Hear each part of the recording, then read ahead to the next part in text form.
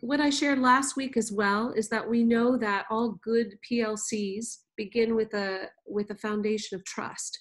And that is difficult to do, perhaps virtually, because we also know that our communication is mostly effective by our nonverbal cues. And our nonverbal cues, how we're holding our body.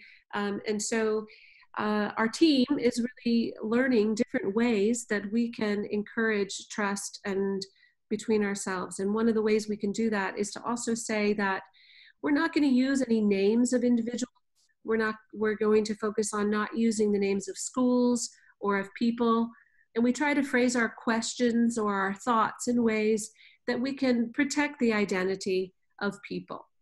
And so this is a common agreement that we have amongst ourselves. And so any of you who are joining us this evening, and we ask that you also kind of abide by that rule. Okay, so it is my great pleasure tonight. Robyn Conrad Hansen will be facilitating a conversation. I'll work with her to share our thoughts about how we will be learning how to keep learning from a distance. So Robyn, please begin.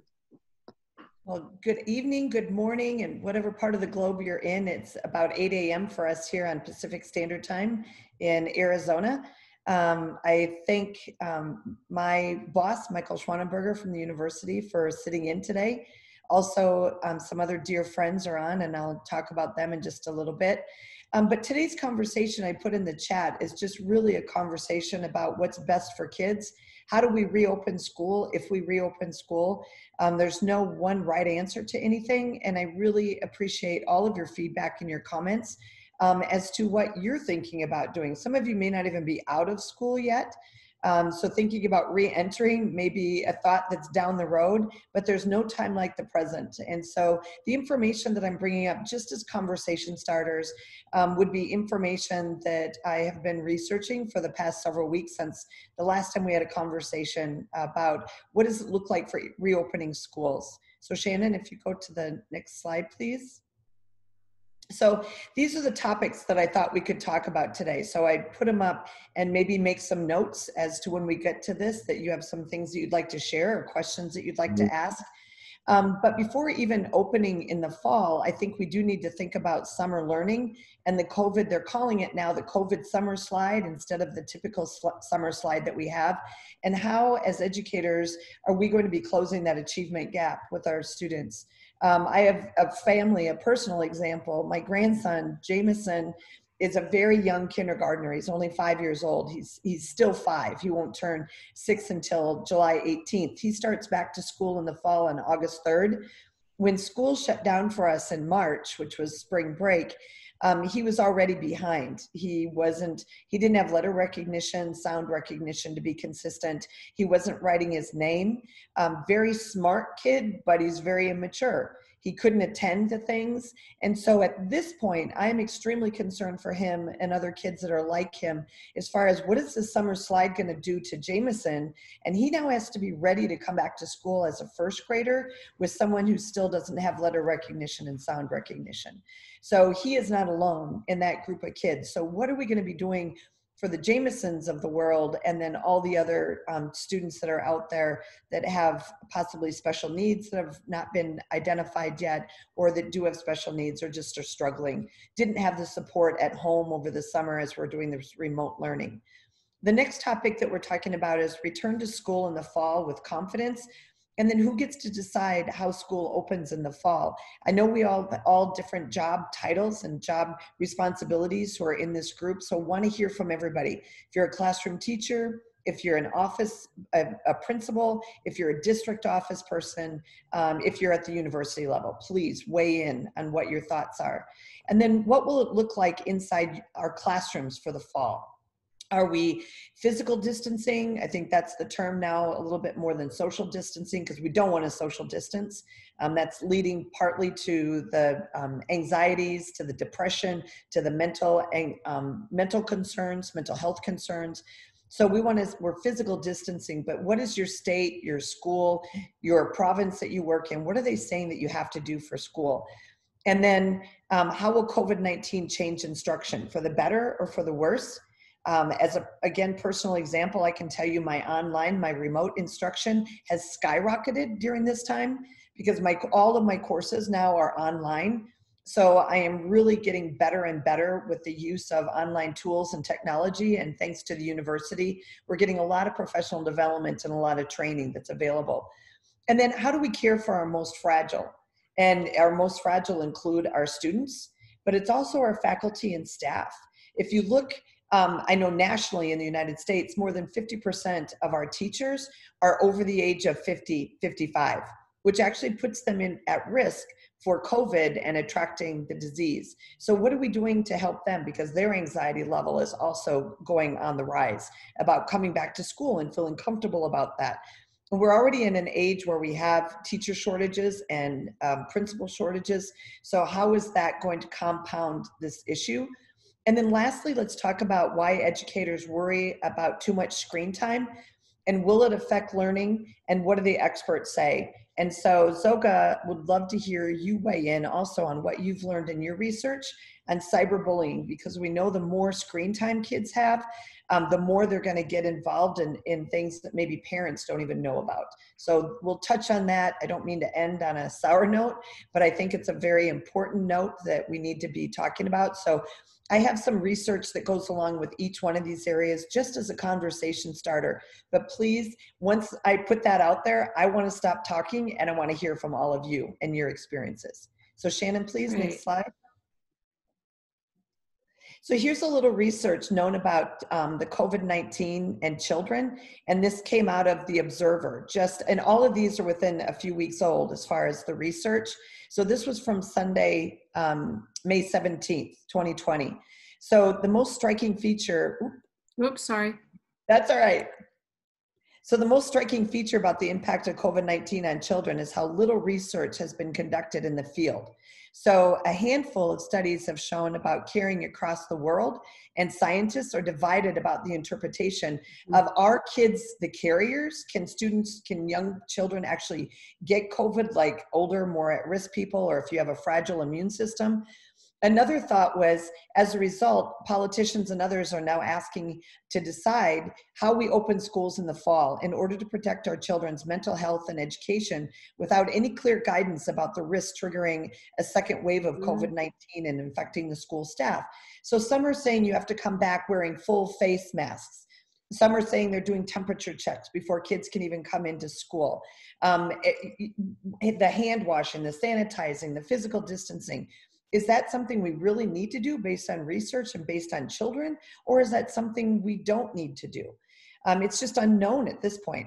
And then also, is it known that children are less likely to become ill if infected with the coronavirus, but researchers are still unsure how easily they can infect others. Some research indicates that children are far less likely to become infected compared to adults, but other studies are now suggesting that they do become infected, then they are carriers of the viral load as an adult and therefore pose a real risk of passing this virus on to others. So it's one side of the fence or the other. There's research that is saying both, but we need more time to know what's actually in the best interest of our students based on their physiology and what our kids carry. And that's a child with normal immune system. So then closing the achievement gap. This is the topic that I wanted to bring up about all of our kids as far as we know the summer slide. So here's some research out of the Northwest Evaluation Association that students in grades 3 through 5 typically lose about 20% of their literacy and 27% of math knowledge during a regular summer. However, due to COVID, and now the COVID slide or the C19 slide, they'll be even more dramatic in terms of losing the gains that they had made. And oftentimes, unless you're in Shannon's area or in Austria, or I heard that there's some areas in the Netherlands that opened up after a couple weeks when Cody was talking the other week that they had opened back up. But the majority of the world has stayed closed and is closed. So students it's an optional for remote learning, or even if it's mandatory for remote learning, are the students really learning what they could have or should have if they were in a typical face-to-face classroom? So what the research now is saying that the loss we can consider is 3rd through 5th grade students will now see up to a 30% literacy loss and as much as 50% math loss. So with that, what recommendations could you offer, or are you thinking about within your school or personally about how are you going to make up for this achievement gap in our most at-risk students within your school? So this is where I'm going to stop talking, and please share. What are your thoughts? So Ukane, I'm wondering if you would share a little bit about what we're doing with our summer program. Absolutely.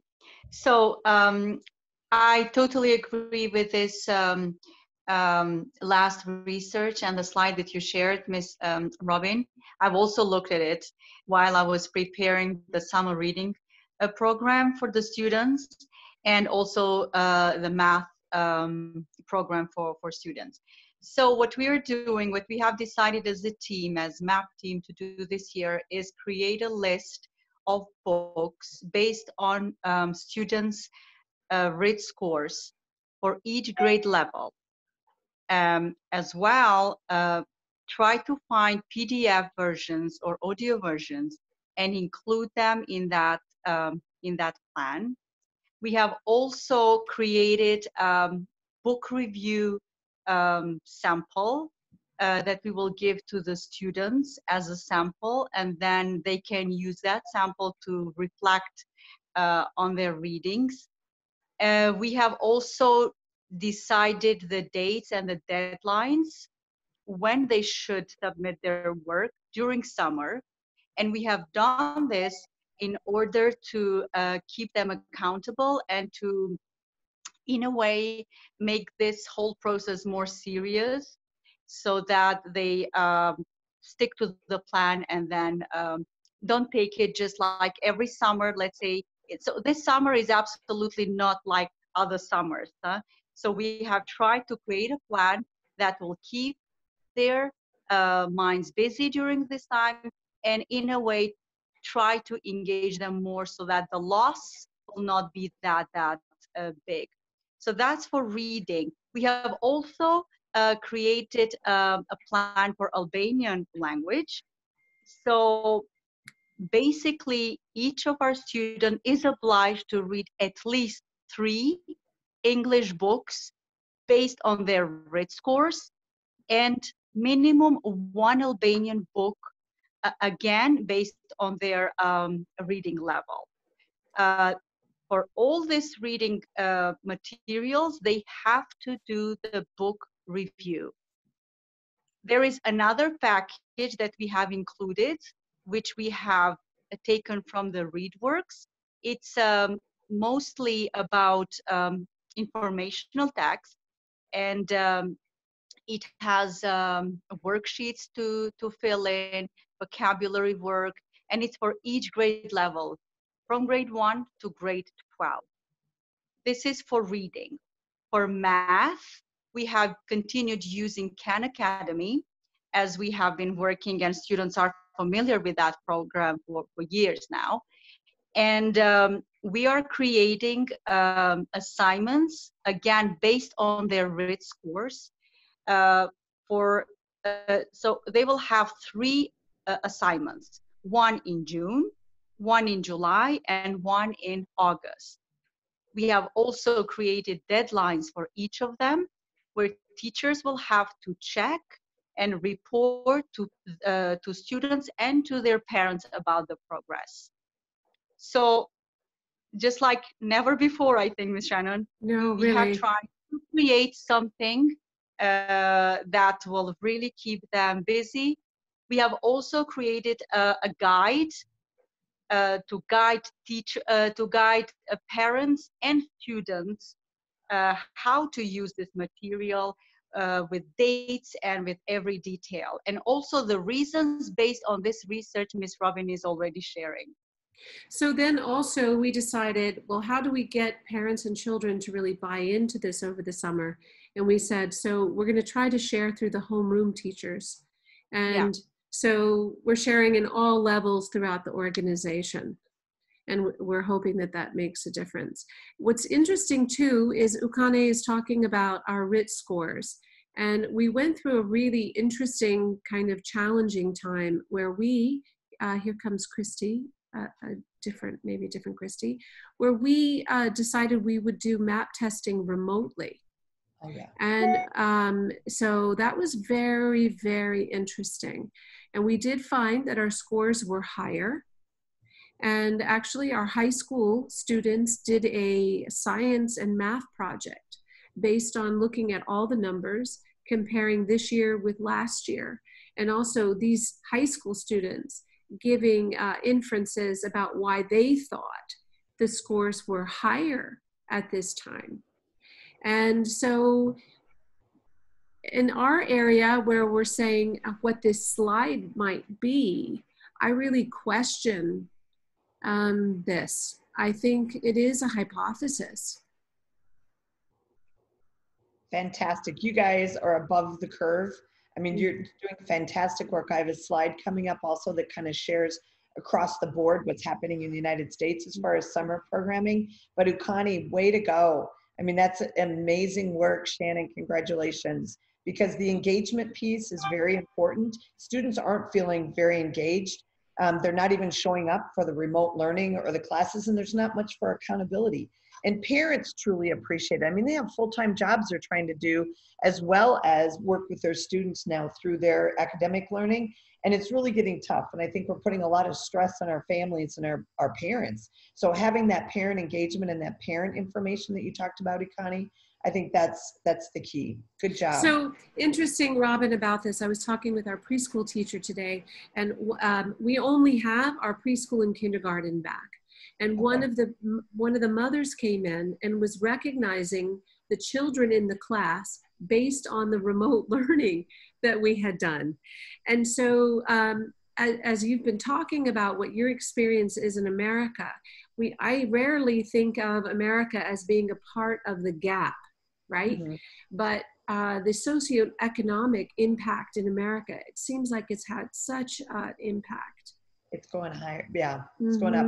How about others that are on the call? Yeah. What are you seeing, and what recommendations? Robyn, let me thank you for everyone for inviting me today, and interesting beginning to the conversation, and something that, again, just substantiates that what we're looking at around the world, that this is not something that is unique to any country or area or culture. It's something that we're all dealing with. And quite frankly, as we all know, it's new to all of us. And I think as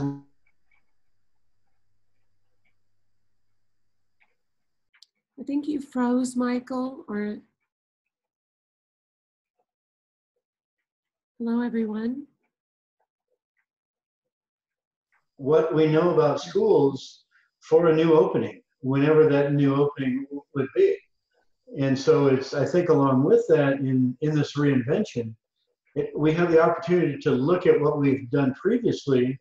And if we're talking about summer and the gap and what students lose over the summer, I think it provides us, again, an opportunity to look at what have we done previously, and can we build upon that? Can we make it better? Can we look at the research? Can we truly, even in this short time frame, can we try to develop a system or systems that are more workable and will work for all of our students? And we use that term all the time, that we want to have success for all of our students. But as you just mentioned, there are huge achievement gaps, and there are huge socioeconomic gaps in our country and across the world. So I applaud what we all are talking about today and doing, because one of the best learning opportunities is from colleague to colleague. So Dr. Michael, last week we talked about the benefit that those who have not gone back to school have, because like you said, this is a time to really identify the gems or the challenges and redesign what might happen in September. I'm curious, is there anyone else on the call today that is back to school right now? Let me comment, and also, again, I'm sorry with the third question, but there is, for all of us, there is political pressure to bring our schools or open up our schools, to bring our students back to the learning environment. And so depending on what the political pressure is, we'll have a lot to say in when schools reopen. We would like to think as educators that we can make that decision, but I don't believe that that most educators are going to be able to do that. Mary Kay, did you want to reply to that? Okay, your microphone is muted. Can you unmute yourself? No, I've just been really impressed with what you have been doing this summer, and I'm hoping there are ways that that information can be shared across the United States so that we can maybe move together more quickly in the direction that will be most effective for all kids. Thank you. Glad you're here, Mary Kay. Thank you, Robyn. Thank you for inviting me.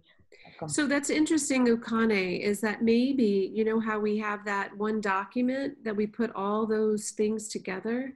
Maybe we want to share that in some way with other schools. And it would be really interesting. I wanted on our website to start posting resources, or if we're able to post some of these recordings. So this might be something that we add there. No problem. problem. So, Dr. Robyn, are you ready to move forward? Yes, please. Okay. So here's the follow-up to the first one, the academic erosion, what can be done to close the achievement gap in lieu of COVID-19. So here's what we're talking about. Again, it's the United States. Some of these articles are more global that we'll get to, but nationally, there was a survey that came out of district leaders between the 20th and 28th of May and Ed Week, that the research shows that 24% of all educators who responded to this national survey said that they finalized their summer plans, that they have already finalized their summer plans. 38% though described their summer plans as in progress, and 11% said that they have not even started thinking about summer plans. So that was just very disheartening to me as to how we're going to close this achievement gap when you haven't even started planning for summer. And I know we start and end school very differently in the United States.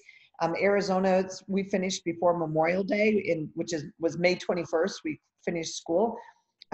However, 27% said that either they never offer summer school or had decided not to offer it this year. And I thought, of any time that we need to be offering summer school to our kids, it doesn't even matter what it looks like. It doesn't have to be well structured. It's just reading opportunities.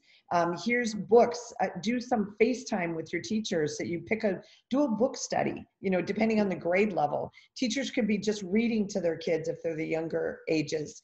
But something that we should be doing, almost thinking of our schools being the libraries that they used to, where parents used to take their kids to libraries in the summer. And that's just literacy. What about math literacy?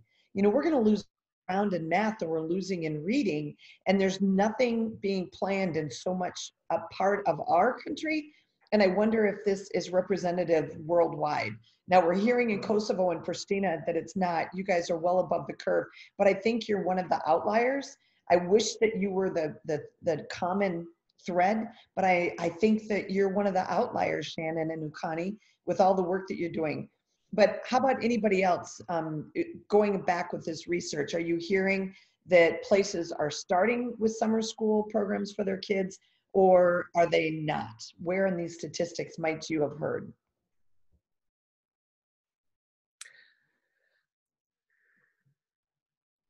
I'm looking at the people who are here. Go ahead. Yeah, I'm not working in a K-12 school, but when I used to work in K-12 schools internationally that were how do I say, true international students, where the students weren't from the host country.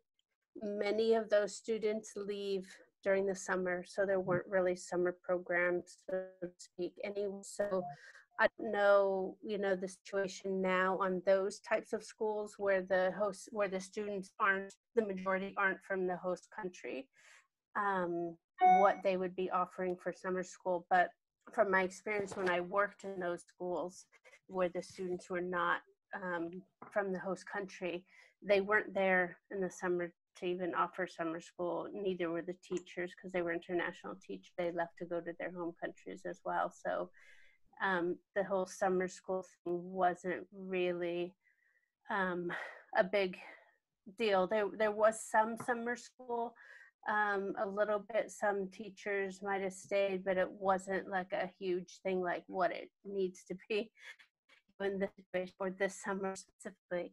So I don't know what it might be now, because a lot of people may be forced to stay in those countries due to travel restrictions, or just purely for safety rather than trying to travel home countries. But that's, I don't know. Like I said, I'm not working in a Canadian school right now, so internationally or in the States, so it's difficult for me to say. But that's what it was like when I was working in those schools where the students were not from the host country. So Robyn, I think thank you, Angie. I think you've given a good perspective. It's true. There are 2 other schools in our community where they have a higher international population. And when I've talked with those directors, they have not done anything for summer planning. Now, according to the COBIS research, we know now that 25% of international schools have about 75% local population. So there's a growing trend of our schools having more and more local students. But I agree with you, under the profile that you've described, I haven't heard of any programs.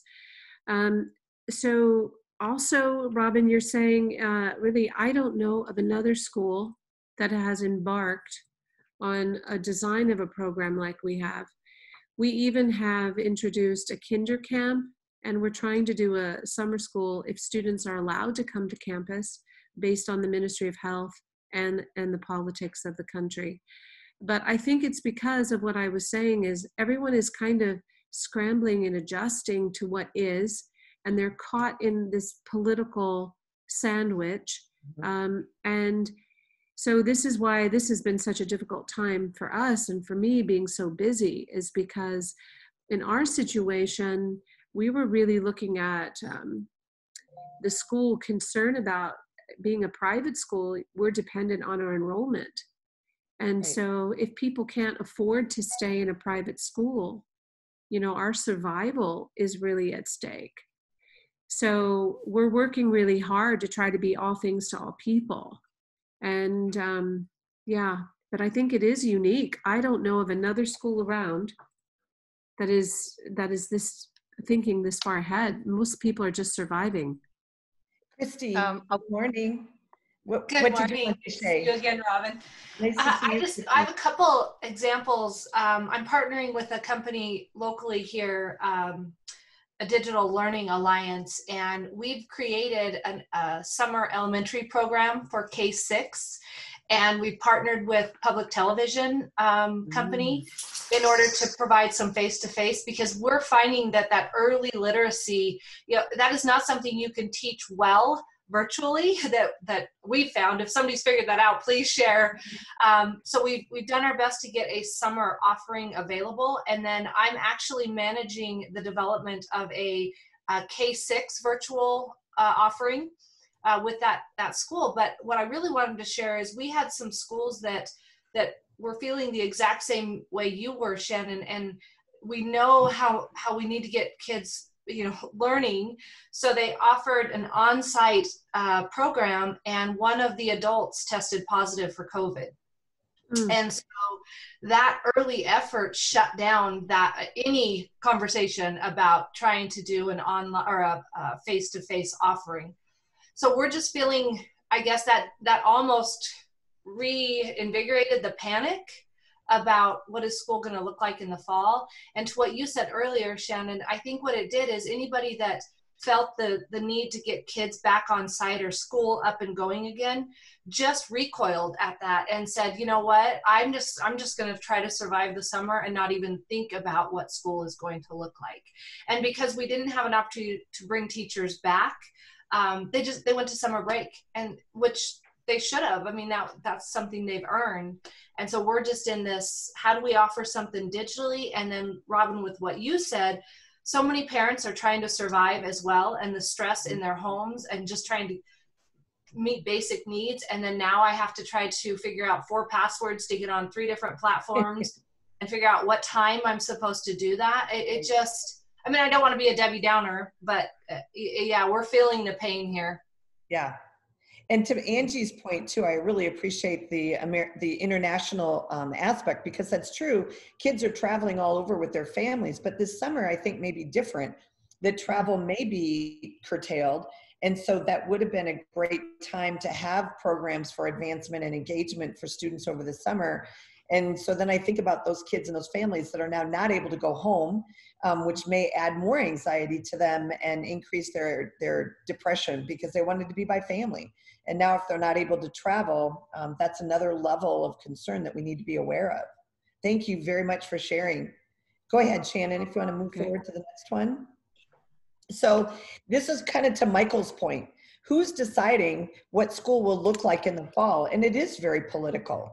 I think there needs to be a complex decision-making team, but who's going to be on that team? So when superintendents and their school districts are looking, when principals are looking, do you actually get to make that final decision, or is that going to be made at a state or federal level or national level as far as what we're able to do?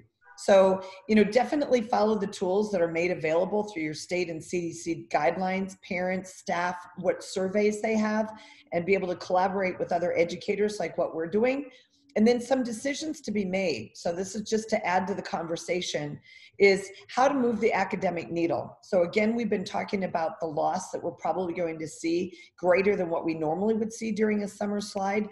And so that use of data, Shannon said that she was able to do map testing. Most people did not do. They waived, the states and nation waived their spring testing. So we don't have the normal data we would have had to be able to check to see the growth or decline of our students. So the use of formative assessments are going to be even more valuable than we've ever had. But my worry is that people are going to be assessing too much. We need to do a quick formative assessment that could take a couple minutes and then move on. One of the thoughts in some of our schools back here was to bring the kids back to school in the same classroom where they left at spring break. So that teacher knows those kids the best, the anxiety would be lower, and they could just make up quickly in 9 weeks as much as they possibly could, and then move them on into the next grade was one consideration. Also, what professional development will be available for teachers and staff? Mentoring for new teachers. Michael and I are at the university level. So we have new administrators and student teachers that we work with on a regular basis. Their internship experience was cut short this year. So they didn't get to see all the valuable pieces that a normal intern would have had. And so we've got to have support and mentoring for them coming back in the fall. And then also, what are the daily schedules going to look like and remote learning options? What are the needs for technology? Because not all kids are coming back, even if you open your schools. If they have a fragile immune system, if the anxiety is too high, or if there's other reasons, we've got to make sure that we have cameras, dot cameras, microphones. They can join synchronously via Zoom, I think would be one great way to do that. And then let's see, and then pre-planning for the likelihood of school closures, because even if we do get to start, the chances that we're going to stay open for an entire year, I think, are very much diminished because of just what Christy said. It's that recoil effect. If one person, something happens, they're going to shut it all down again. I think that's a reflective, knee-jerk reaction, but I think we need to be planning for that it could close overnight. So what plans are we making to continue our learning now remotely? So those are just some conversation starters again. So pick and choose wherever you want to go. And what are your thoughts about what will it look like? Who's making these decisions? Are you part of the decision-making team? Are you even being asked what your thoughts are? So Mary Kay, I don't know if you've contributed. I'd love to hear any of your thoughts on this. Well, right now I'm mostly just a listener and just trying to hear your conversations and what's going on with you in the summer. I think everybody is in a similar place. I don't know that there's some strong communication systems going on. I think people needed a break from everything, not only for the kids, but also for the staff. So I think your conversation is right on. I think you're going to be leaders in what's happening in the United States, and I'm hoping that I can do what I can to share some of that information so that others can learn from you. Thank you, Mary Kay. Rebecca, I know you, do you have any, oh, Christy, did you want to talk? I just briefly, I just wanted to say our governor just pulled together 2 committees, one on the reopening schools in the fall, what that would look like. And then I was trying to find the name of the other one. But to your point, Robyn, I think there's 1 teacher on either of those committees. Can you guys hear me? Mm-hmm. Okay. And I guess it's just important to think through as we start to develop those committees, who are the stakeholders that need to be making the decisions. And I think my recommendation would be we need to get as many teachers in those rooms as possible. Number one, to see what it feels like from their perspective, but also they are the ones that we are putting at risk in this position. Right. And if we get their voice in the room, we are better suited to be able to design a plan that will address their safety, whether it's physical and or mental. Good points. So one of the things we talked about at the last meeting was just the anxiety and how to manage that. And what Inez had shared was really trying to find the data in the research. And that was really something that took me, that I agreed with when Robyn presented. She said, one of the biggest things that are bothering us is that we don't really know, has the virus effect or the impact, has it decreased going into summer? Is it really true that younger people are resilient or they're passing along the virus? So I would say that we need more and more information by September. That would really be helpful. So I know we have a global race to try to find an immunization for this, but I wonder if there's anyone out there really doing the kind of analysis so that when we put a team together, that's teachers and leaders and developing economies, if we can say, you know, we need to take the risk, these are the things we're doing, and we want to start in September, or this is the kind of plan we're doing. We're doing smaller class sizes where half of it is remotely and half of it is in the school. Can schools come up with plans that we can propose, even if the government is in disagreement? Yes, I think, Rebecca, did you want to say something? Your microphone is muted, Rebecca. Do you know how to unmute yourself? I can. Okay, nope, you're still muted. There you go. Okay, great. There we go. Great. Yeah. Yeah, one thing that I think is important is there's universities now who they completed the spring semester or quarter online, and that seemed to go relatively well with the students they had begun the term with. Now that they're moving into summer term and a whole new set of students in their class, it's much more difficult. So I think that is an indicator in terms of the students staying with that teacher for the summer program for this transition. Because if the university students and professors are having difficulty getting that connection, think about our young kids and how difficult that might be for them. So I think that's a point to consider. And then I think it takes us back to, in terms of preparing students, is how important that formative assessment will be, and what staying with those foundational skills, because our time, we have to make up some time. And so what are the real critical skills that the students are missing from this experience that we could move them up? Not just, you know, let's not just have a fluffy kind of, oh, we're having summer school kind of thing. Have it very specific to moving them forward with their foundational skills. So Rebecca, today I saw my teacher in preschool had found a 30-day free application that assesses students' sight words and letters and this kind of thing very quickly. And she was surprised at how much her students had actually grown during this time, because now she's physically with them.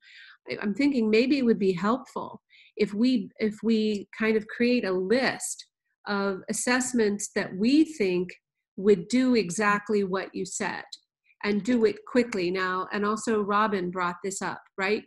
We're worried that over-assessing kids. So maybe as a team, we could create a list of products that we would recommend for quick assessments. Mm-hmm. Yep. Here's the students. Mm-hmm. Yep. Ms. Shannon? Yeah. Today, while I was presenting the summer reading and math program, Mm-hmm. I have 4 students who will go back to their countries next year.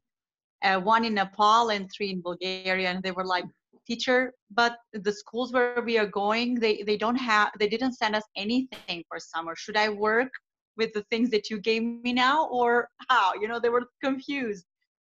And yeah, right on the spot, I said, "Of course, you are my students. You know, no matter that you're going there, we have to keep in touch, and you are going to work on this. Are you going to reply?" I said, "Of course, I'm going to reply." So what I want to say is that they also fear, you know, as you said, if we could give them some time, if we go back in fall, to be with the same teachers. They are, I mean, even my students now, they are like, "Yeah, but when we go back, you know, you are not going to be with us. What if we continue again virtually? We don't know that teacher," you know? So kids have started now to really feel this, you know? So we have to think more about this. Well, actually, sorry to interrupt. The most common question that I have from all students and most of the mothers are calling me about, you know, some concern. It was, is it safe to go back to school? You know, it's a big concern. You can realize that children are hiding their concern, but, you know, through their different questions they were asking, is, you know, exactly the same concern. If it's safe to go back, or can we hug our friend, or are we just going to view of them, you know? So yeah, well, it is anxiety's level is in top. Unfortunately, most of the students, they went through anxieties, but hopefully the summer will be a bit, you know, a bit hope for our students and for every child in the world. So maybe that will be a bit of fun. So they're gonna forget a little bit and go out of all these anxieties. Very nice. Thank you. Shannon, do you want to move to the next slide if there's no other conversations? Yeah. So this one, I'm always very curious about what will learning look like for all of our learners, and just throwing out a little bit as far as learning in the brain and how we know about the neuroscience that reveals 2 facts about the brain that every educator, parent, and student knows: that emotion is essential to the learning and that each brain is unique. While these 2 facts are likely familiar to educators, we may not have realized that each of these are potential to transform our teaching practices and empower students' autonomy for learning.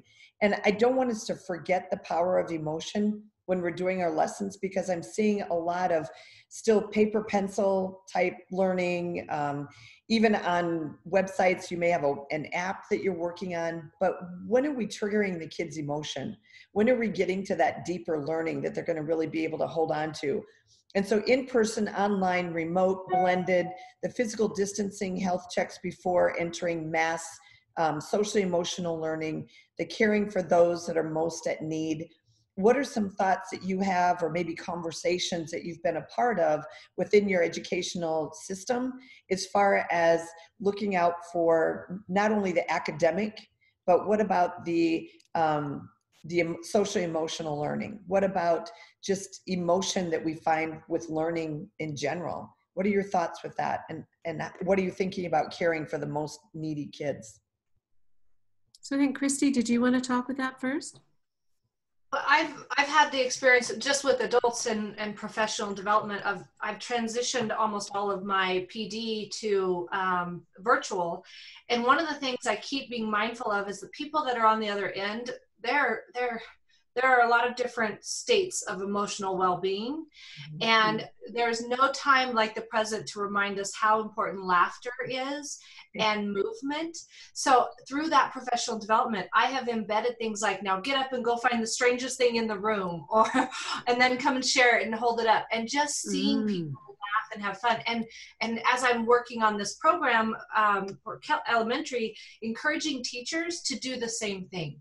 Get kids up and laughing. And I know that it creates this chaos, and that virtual classroom management is very, very challenging in and of itself. But if you can get kids laughing, all those hormones that flood through our system to make us feel good are released. And then again, we have a toolbox full of, let's bring them back together so we can continue with the learning. But I would say more than anything, tools and resources that get kids laughing and moving, regardless of whether it's a virtual setting or not. Wow, that's what a great tip. Very good.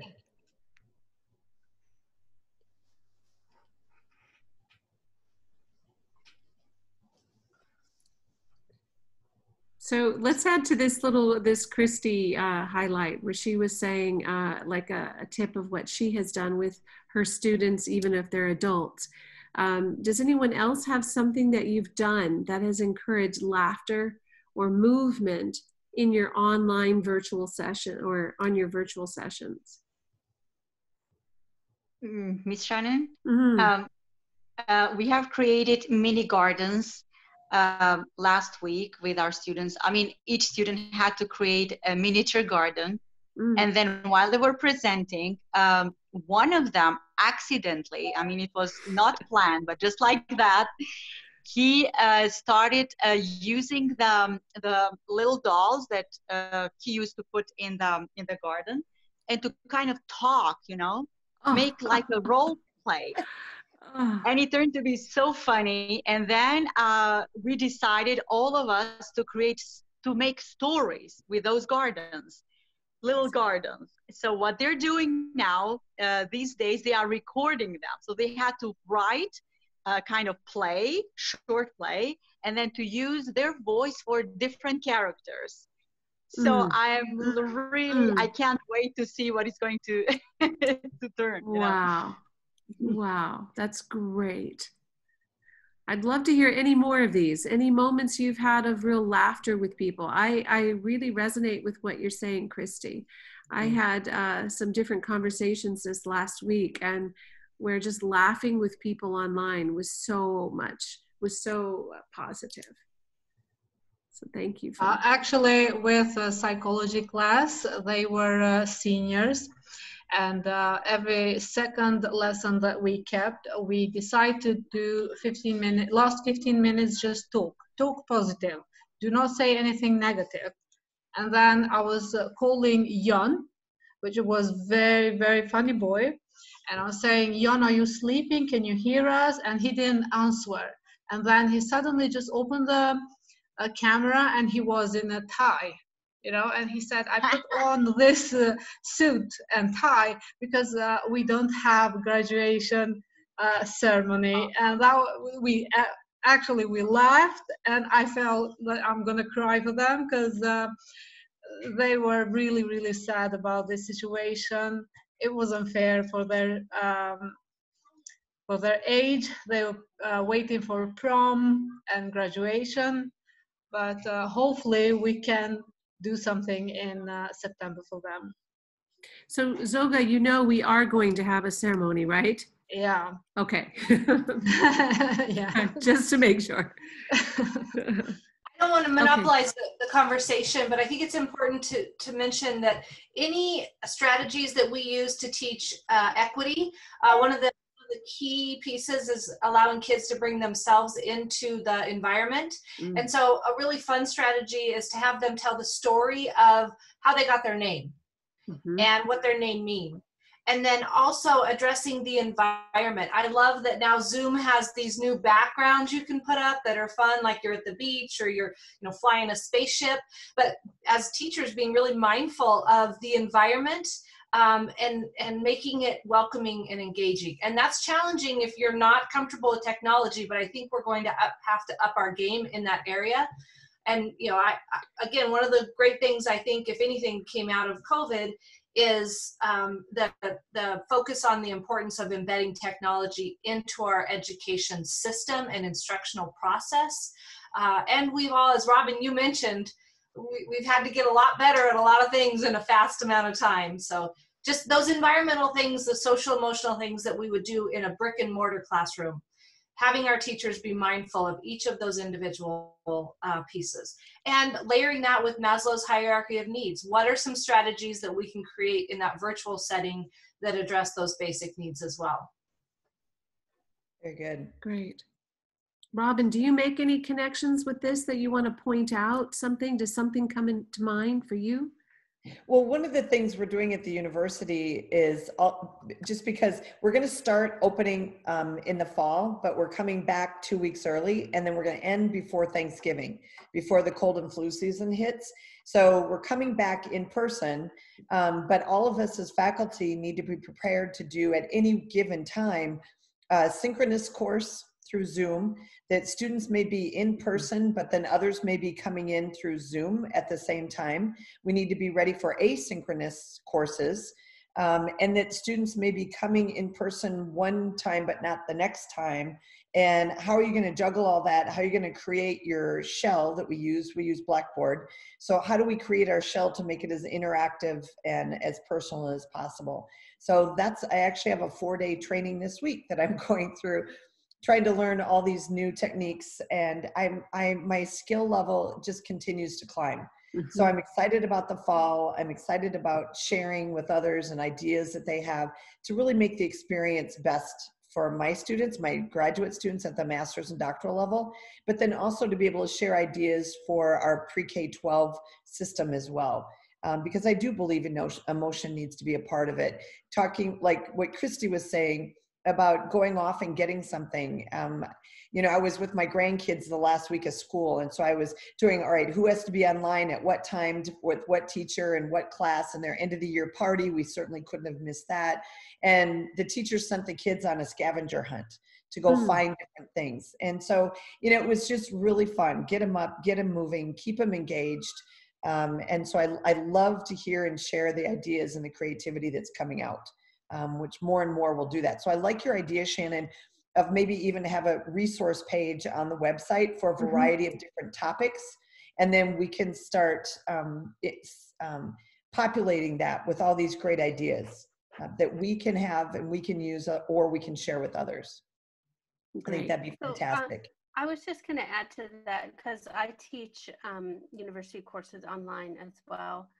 And the whole program that I teach in is a master's degree program, and it's all the courses I teach are online. So this COVID thing didn't affect the courses I teach or the students that I teach, but a lot of the other professors that are on campus, I mean, it made a huge difference for them to have to shift to online within, in 2 weeks' time. So it was a big deal. But one of the things that I do teaching online is I do a lot of video notes.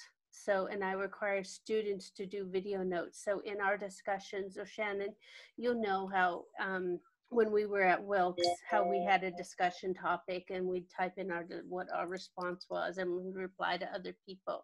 Well, I have students do a video note as a response, and they need to reply to each other with a video note rather than typing a response. So it makes it's not the same as sitting there in the room having a discussion, but at least they're like talking.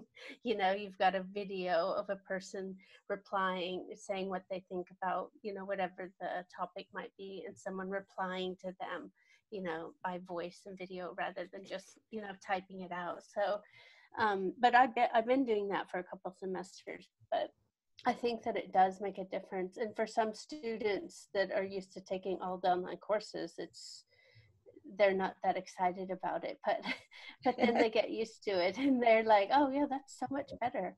You know, it's like, yeah, you'll get used to it, you know. So I don't do that on every discussion topic, but I do it on some. And for sure, the personal introduction, they have to introduce themselves and they have to reply to each other that way as well. But and then some of the discussions we do that way, just with a video note.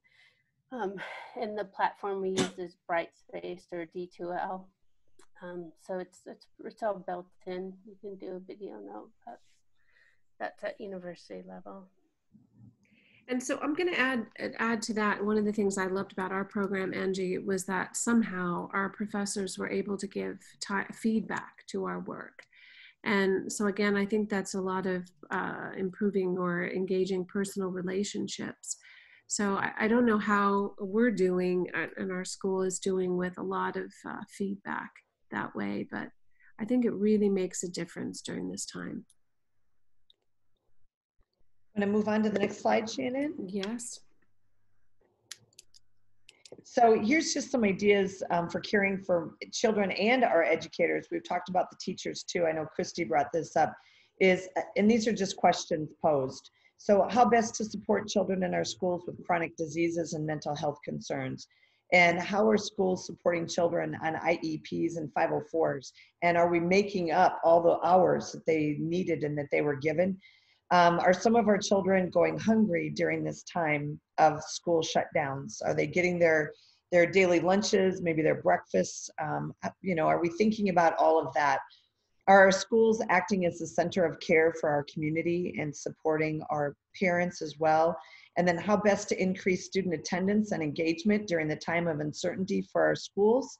And then how to support our staff who are most at risk and anxious about contracting COVID-19. And I'm going to ask my friend Mary Kay, because you'll see at the bottom, there's a link to an article that just came out in Principal Magazine with NAESP. And this article is about related to absenteeism, and not only absenteeism, but in the United States, Mary Kay and I are a part of WEF, the World Education Foundation, that is looking to see how we can get the 6 million children, school-age children in school who are not attending any form of school whatsoever. And that includes online, homeschooling, parochial, public, private, charter. They're not attending any. So this is a link to that article that's in Principal Magazine. And Mary Kay and 2 other past presidents of NAESP are part of that. But Mary Kay was really one of the founders in the United States. So Mary Kay, would you mind taking just a few minutes to share a little bit about the work that you're doing? Well, thanks, Robyn. And you, by the way, are one of the most critical people on our small group of, I guess, leaders in this adventure. Well, our goal is just to, first of all, try to find the kids that are not attending school. And that's when school was normal. So now it's even bigger than we can even imagine. And I think probably we're going to have to redefine what all that means. And then what can we do to help support that, which is kind of a good thing. It kind of shakes everything up and let's rethink what we need to do and how we need to do that. So I think the general piece is that it's very scary when we have families in our country who are not taking the responsibility, if you will, to ensure that their kids are actually being educated anywhere, anytime, anyway. So we know that exists. We know of a variety of reasons of why that probably exists. They don't want to be found, etc. But there's still that contingency of kids. And if there's a group that probably most needs the extra external support of educators, it would probably be that group, but we need to find them. Some of the strategies we've looked at, and I don't know how that might fit in with today's world, but everything seems to be open as a new way of thinking anyway, might be to look at who are the people in the community who might know of kids who are not being educated, and how, even in today's world, how can we manage to make that a conversation piece, either with our own friends, with our neighbors. Do you know of kids who are not attending any school, are not getting support? Is there a way that we can make that work for them if they're not It have houses with lots of kids and lots of people, and they just don't know how to do that. Are there ways that we can find some support systems for these kids who probably need education more than anybody, at least educational support? So I don't know if that answers what you were hoping that I would say, Robyn, but I think we're all in this transition. It does bring up some thoughts, though. Many of us that are involved in this particular mission of the World Education Forum to find these kids, and that's it happening around the world. It's not just happening in our country, but we're pretty active here. One of the things that's happening is we have educators who are so truly dedicated to kids, and then they retire. And some of them want to retire and they want to go do other things, which I do as well, but some of us still want to remain involved in some way if we can be supportive. So one of my questions back to all of you is, as you look at ways to address these student needs that are so varied, and I heard such good ideas today, that are there ways that we can tap into some of our retired educators? They may not even be retired educators. They could be retired anybody who has an interest in helping kids. And are there ways that we could be part of that system? Are there ways that we could listen to children read online because it's going to be virtual? Are there ways that we can create some social emotional support for some kids? I think we need to open up the box and think totally differently, that there are probably more people in the United States who would be willing to help kids. We just haven't figured out a way to tap into them and to make that work for all kids. So that's probably some of the big thoughts that are on my mind right now. Mary Kay, thank you so much for sharing, and I'm so glad that you're here joining with us today. Actually, I think 2 members who are in our team are retired. There might be another person that would be joining us that are retired, but one of the objectives we have would be to facilitate other virtual groups. Mm-hmm. So I think your idea of gathering retired educators would be a wonderful mission. Earlier, I think it was Robyn who was, or was it Robyn, or maybe it was Christy who was talking about educators being burned out right now, where many educators being stressed. They've just gone through 4 months of probably the most stressful time in their life, having a family at home, also teaching online virtually. And so they need a break and they need a vacation. But at the same time, we need a platoon of passionate educators who are saying, can I read with you? Can we do math together? Hey, do you want to join me? Now, if we could find them, as you are saying, if somehow we can create that list, I think it would be an interesting task. I think we should discuss it, whether we can really start building. Are you a licensed teacher who is safe to be with? I guess that would be the other thing. Are you a licensed teacher that we can add to our list and connect you with kids in need? But I think that this would be really interesting. All of us have networks. All of us know people maybe who are retired. And even if each one of us reached out to one person and said, hey, could you, passionate retired educators, P-R-E, passionate retired educators around the world, and seeing what we could do. I think it's a really interesting idea. Does anybody else connect with this idea? I am not retired, but I would volunteer now. I mean, you can freely count on me. Yes, absolutely. And Dr. Shannon, maybe we can connect with Miss Elizabeth Going from Ideas Partnership. And she is actually looking for volunteer teachers who could help her marginalized, let's say, community that she's helping here in Kosovo. So we can count that at least we have a group of kids here in Kosovo that we can help. They are there, actually. We don't have to go and look for them. They are there. Right. And we have them identified here. Exactly. The Roma population, the Ashkali population, they're within a community. And really that's because of Elizabeth Going, who has really done so much work with that. So actually, Miss Mary Kay, there might be other organizations that have done some of this identification. So in our community, it's the Ideas Partnership. But in Angie's community in the UK, maybe there is SOS Village, even though I know that they still have people that care for them. But I'm sure, or UNESCO, we can probably get a list of nonprofit organizations, and maybe there's someone in there. This would be a huge project. One of the things we find when we have our discussions is that it's great that we can identify these huge challenges, but I'm really a proponent of, let's try to, okay, we see it being really big, and then let's see what we can actually do. What's a small step we can do?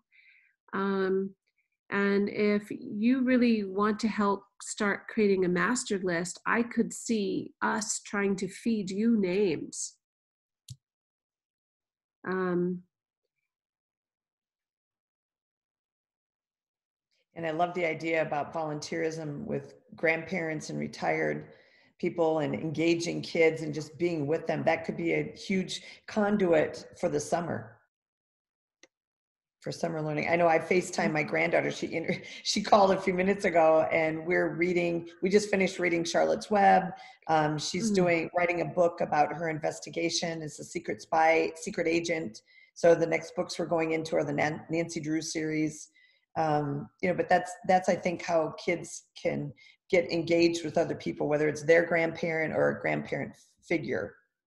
So that makes me think of like an advisory program, right? Or like a mentoring program. Mm-hmm. So maybe as adults, whether we're retired or not, maybe like we're having a once a week, a Thursday meeting, maybe we would be willing to host a class discussion on a book that we're reading together. So book talks with older students.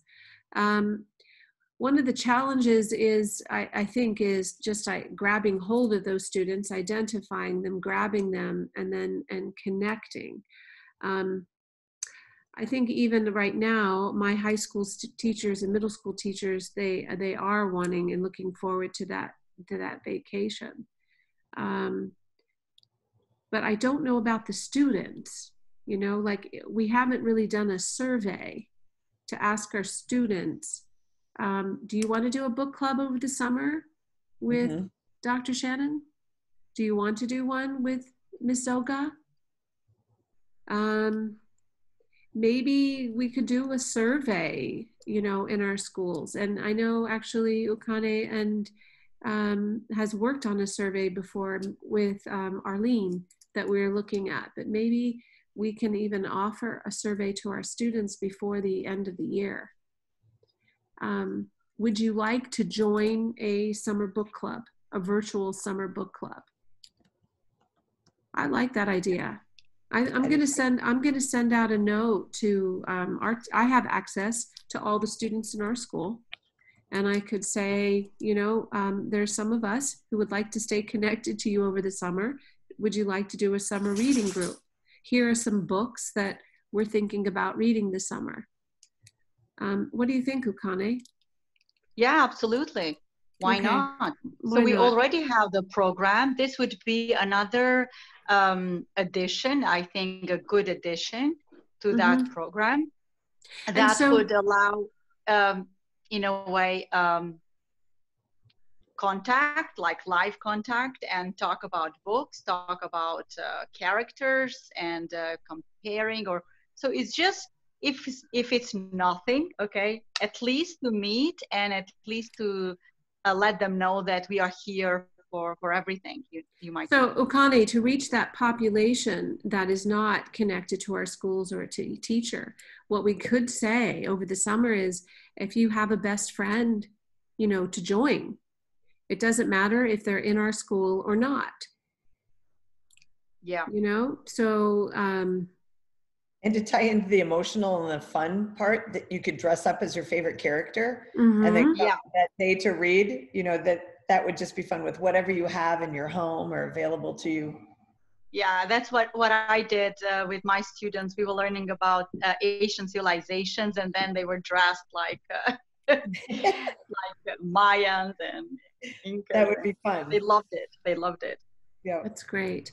So I want to be aware of our time. It is 6:15. This is about the time we can start closing this evening. Is there anyone on the call who would like to make any final remarks?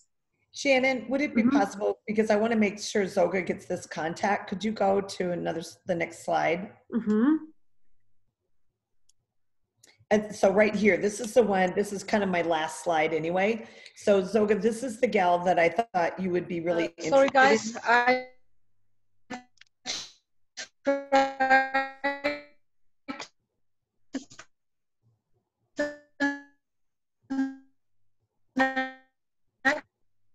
Zoga, why don't you try turning off your video and just, if you would like to unmute yourself, see if that helps. Can you hear me? It's weird, you're warping.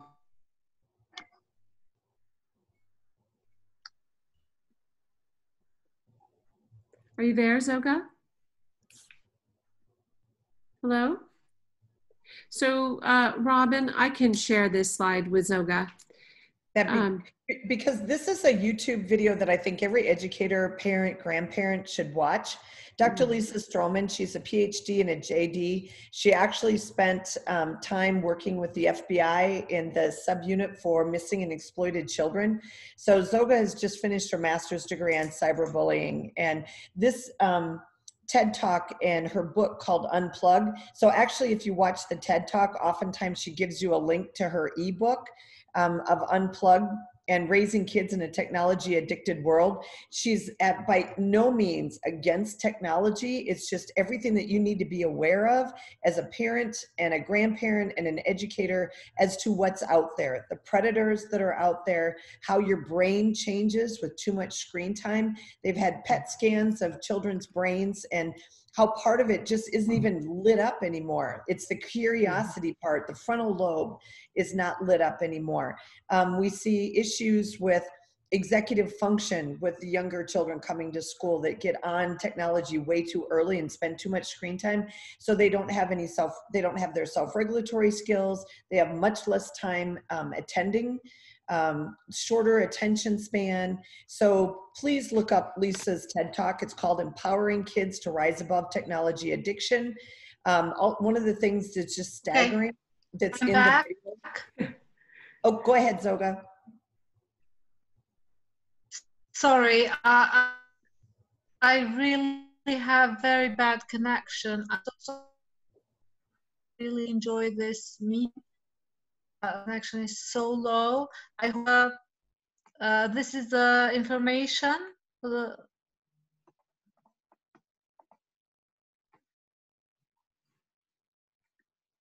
I think we lost her again. I think so too.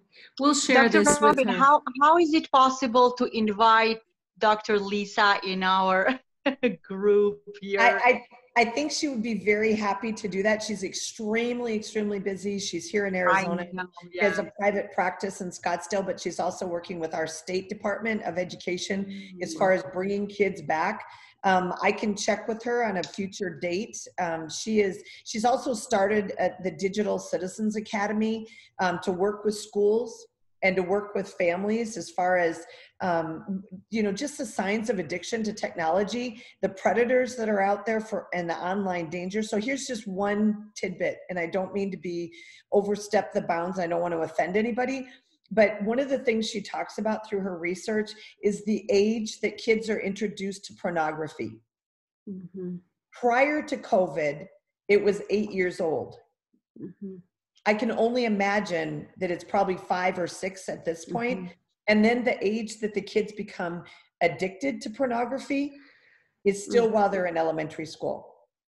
And so these are things that I don't think are being talked about and discussed enough while we're going through all this online learning and this huge technology boost that we have. It's what effect it's having on our kids' brains and their learning, their tracking ability, so their eyes, because they don't read left to right anymore. It's kind of across the top and down.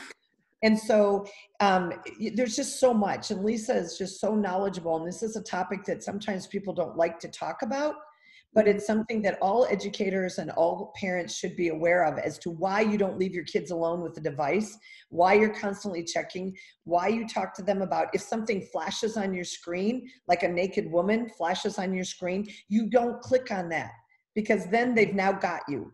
They are part of it. They get your screen, they get your camera. It's just things that parents need to know, especially in this world of huge technology and with what Zoga was doing with her cyberbullying. There's a lot of that going on. So yeah, Shannon and I can get together, and if you want to invite Lisa, I'm sure she'd be happy to come on for at least just a small portion.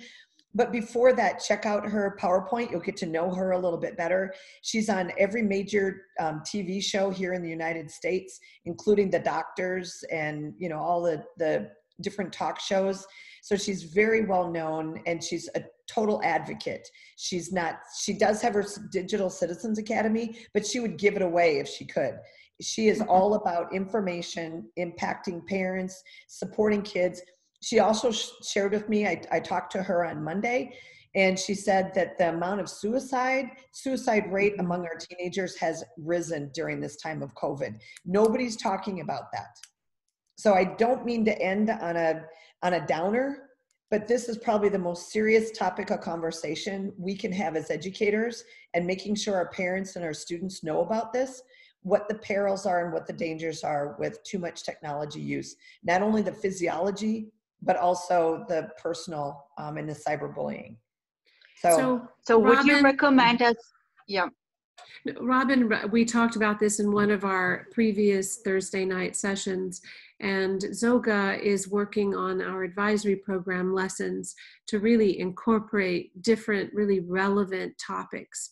And I'm wondering, in American schools these days, do you have an advisory program? Is there someone who is meeting regularly with students to talk about social emotional issues, or is that all now the responsibility of the core classroom teacher? We do have social workers in most of our schools. It just kind of depends on budget. But one of the things we didn't talk about today is what's the financial impact of COVID. Budget cuts are upwards of 25% within our schools.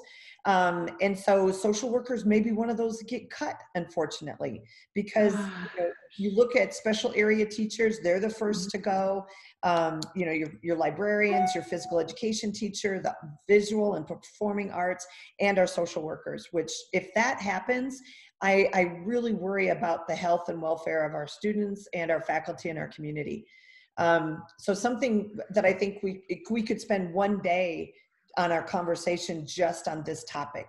So that was part of my point with bringing up conversations, is maybe these are just conversation starters for future meetings that we have, future PLCs that we have, and maybe invite experts to come and help lead our conversations, experts in the field that are from around the world. And because this, what Lisa talks about, this is not just in the United States, this is worldwide. I think this would be a really hot topic. I do too. So I think I'm going to close on this. So I'm hoping that we will continue again next Thursday. And we have already many topics that we've shared over the last few Thursdays that we can flesh out, like this one today. And so I think really we have a variety of themes. I'm going to share it with our team. We'll look at sharing that for next Thursday. But this is one of the ways, if any of you would like to be involved, is on our website. There's this section on our website where you can just share with us your name, your email, what you're passionate about, what your educational experiences briefly. And we're hoping to build a database where then we can actually build more and more virtual PLCs and really expand. So right now we're starting off small, but I think that it really one person at a time and really connecting people, I think we can make a difference. So this is our website, and it's easy. We're lucky to have that domain name. And so I want to thank everybody else again for coming this evening. Really, everyone is so busy right now, and it means a lot to have you on board. And I would say if any of the Visionary Ed team can stay online for just a minute, maybe we would chat about next Thursday. Okay, so Okay. thank you everyone. I'm gonna stop sharing my screen, and then I think I'm gonna, looks like Angie has been waiting. Angie, you're here. Okay, then I'm gonna I'm try here. to stop my recording. Great.